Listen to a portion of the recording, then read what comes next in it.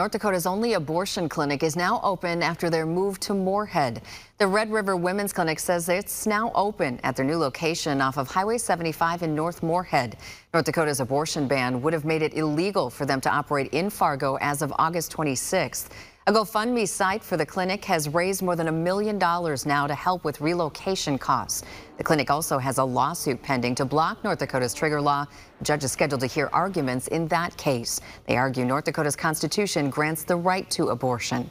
The Red River Women's Clinic operated for 24 years in Fargo before the move to Minnesota, where abortion remains legal under state law.